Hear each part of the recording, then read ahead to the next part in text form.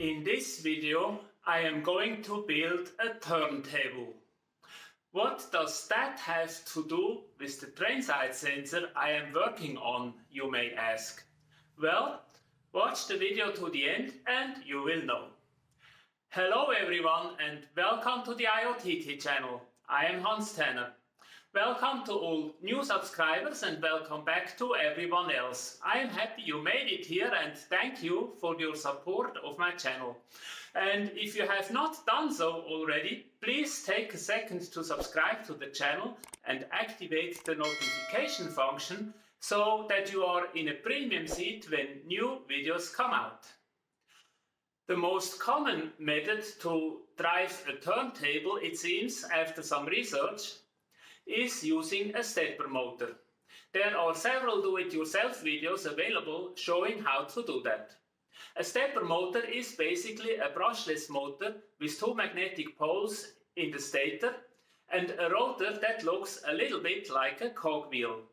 In a nutshell, the stator coils are polarized sequentially, and with each change of polarization, the rotor advances one step.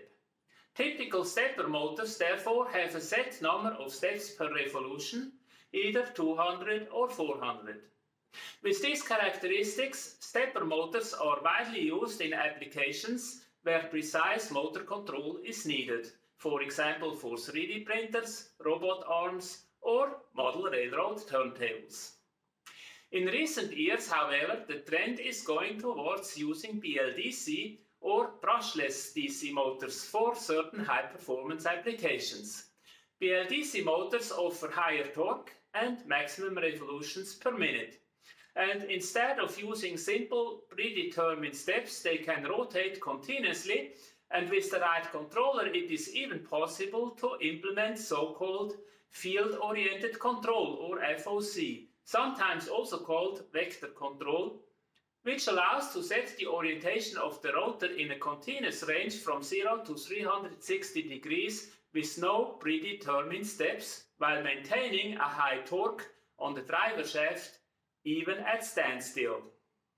I always thought using a BLDC motor with FOC would be a nice concept for implementing a direct drive turntable, but never had an opportunity to actually try it.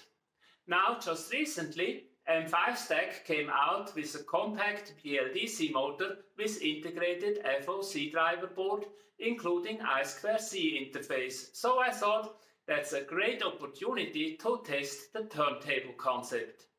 The motor is offered in two versions, one with, the other without slip ring.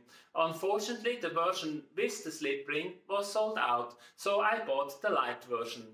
That means that conducting the DCC signal for the turntable track was not possible just like that, but I mainly wanted to run tests to find out how the motor turns and how repetitive the positioning is.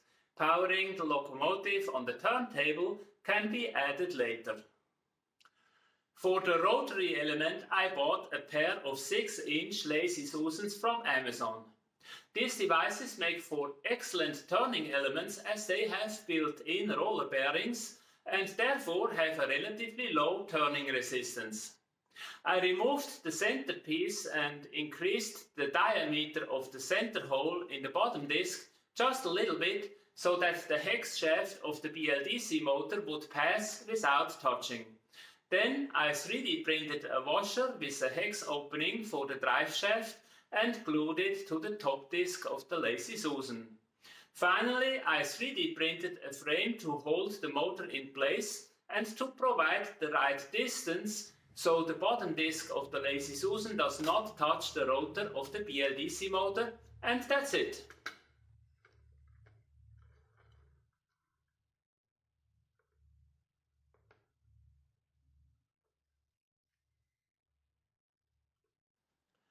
M5 Stack provides an Arduino library for the BLDC motor, so creating a simple sketch to make it run was a piece of cake. Since I only wanted to do some tests, I only provided functionality to rotate the turntable to an angle that I can set using the monitor. The value is entered in tenths of a degree, so the range runs from 1 to 3600 for a full circle. Furthermore, I can set the maximum speed and the acceleration value it is using for increasing and decreasing the speed. I wrote the sketch so that after entering the target position, it first decides in which direction it will turn, then accelerates to the top speed, maintains the speed until it reaches the breakpoint, then decelerates to arrive at the target position. The result of the calculation is shown on the monitor, showing the distance in both turning directions and indicating the target position. And when the new position is reached, this is shown on the monitor as well. Now, one of the differences between a stepper motor and a BLDC motor with FOC is that the BLDC requires a position sensor, while stepper motors are usually a one-way road. The controller sends the step commands but does not receive position feedback. This has several implications for the design of a turntable. When using a stepper motor, we first must ensure that the maximum torque of the motor is not exceeded, or the stepper motor will snap a step and we lose count and therefore positioning. Most turntable applications I have seen therefore use gears to reduce the rotation speed and increase the torque. I have only seen one example so far where a stepper motor was used in a direct drive approach to rotate the turntable. When using a BLDC with FOC, on the other hand, direct drive is the way to go. The rotor angle can be controlled at any time and the current rotor position is continuously reported back to the controller. The second implication is that at startup, the stepper motor turntable must be initialized. Knowing the position of the turntable is maintained by counting the step commands sent to the stepper motor, but this information is either lost if the system is turned off, or at least it cannot be verified just like that during startup. So when using a stepper motor, part of the initialization is rotating the turntable until it passes a known position and the current position can be initialized. BLDC motors, on the other hand, need some sort of absolute position feedback to control the three-phase driver circuit. There are several ways to do that, but the M5 stack motor is using a magnetic sensor that sits on the rotor shaft, and that is why I was really interested to test this motor. That magnetic sensor is similar to the one that I am using for the purple head, but it has some functionality that simplifies the application for the speed control decoder I am working on. In particular, it has built-in functionality for revolution counting, which reduces the workload on the processor for the train-side sensor application. So, getting to know that chip was the initial reason for doing this turntable project.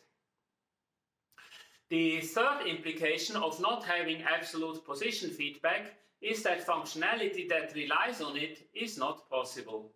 Here is an example. If the turntable is in a locked position and I manually turn the table by just a little bit, that small position change is reported to the controller and it can take some action on it.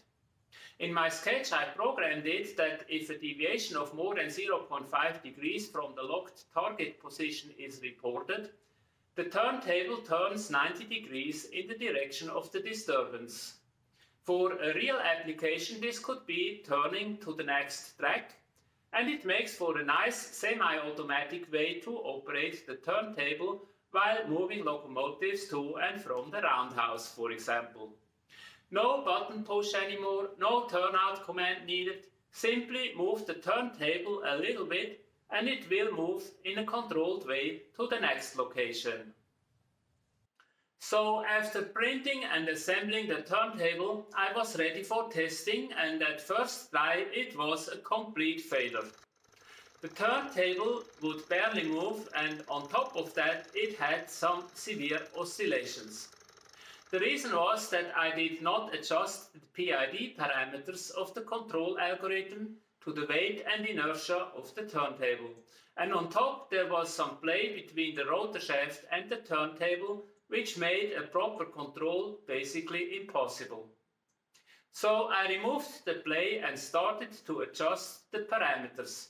If you are not familiar with how to adjust PID parameters, there is plenty of information available, for example, on this web page here. I certainly should spend a little more time on fine-tuning the parameters, but for the moment I have some settings that work reasonably well. For a turntable application, I am basically interested in 3 characteristics that I wanted to test. First, I want to see a continuous movement at all speeds. The turntable movement should not hesitate and then jump to compensate. This is of course more difficult to achieve with a direct drive than when using a gearbox approach, as the reduction of the gearbox smoothens the movement. When using a direct drive, every change of the angle velocity transfers to some erratic speed changes of the rotating table. Here is the movement shown from several viewing angles. The rotation speed is set to 150, which means 1.5 full rotations per minute. As you see, it is somewhat okay, but I am not really happy with it. I am pretty sure it can be improved though by spending more time on optimizing the PID settings, so I need to spend some more time on it. I also noticed that the Lazy Susan has some spots with increased friction, so if I can remove those, that would also lead to a more continuous moving behavior. The second characteristic I want to see is positioning precision. When given a certain angle command, the turntable should always stop at the very same point, independent of from what side it approaches the target position. This, of course, is a precondition for properly lining up the turntable with the track. To test, I put a sticker on the side of the turntable and approached it 5 times from the left, then 5 times from the right, and then 6 times with alternating direction. I am very happy with the repetition precision when approaching always from the same side. On the other hand, I found an offset of almost 1 degree when changing the approach direction. This is too much, so I will have to investigate further. I have a hard time to believe the difference comes from the sensor itself. I rather think that it is the result of not very precise construction of the Lazy Susan and how it is installed on the 3D printed frame. It appears that it can slide back and forth a couple of millimeters, which may explain the deviation. The third characteristic to be tested is very small movements of a half degree. I issued a series of commands with position increasing by 0.5 degrees in one direction, then changed the direction and repeated the sequence in the other direction. This was actually pretty convincing. Each step appears to be of a consistent angle and the movement can clearly be seen, which means there is no directional offset on this small level of movements, which speaks for the sensor. So for the offset in test 2, I think I really need to focus on the mechanical setup. What the test shows for my work on the train side sensor is that the magnetic chip works extremely well as position sensor. The stable resolution is about 0.1 degree, so 3600 individual, repeatable and stable positions per revolution are possible. Furthermore, I like the rotation counter and the various modes the chip has. I certainly will talk more about that when I use it as locomotive speed sensor.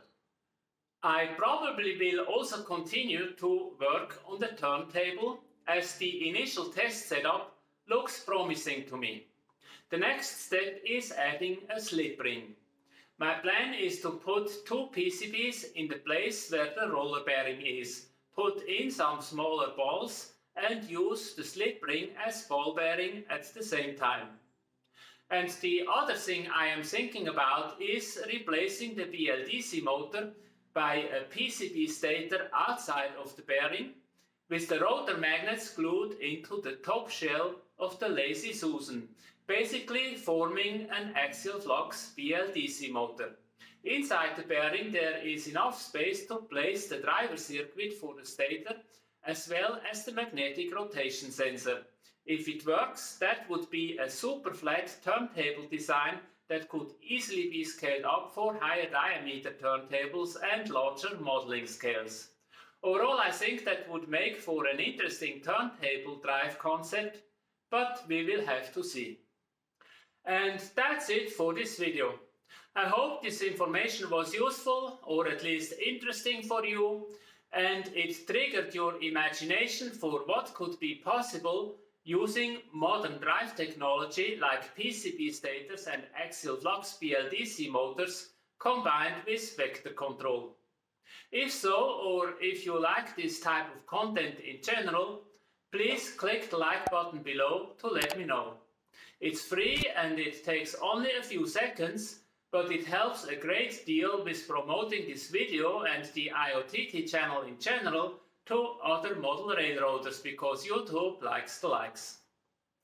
Thanks for watching and see you in the next video.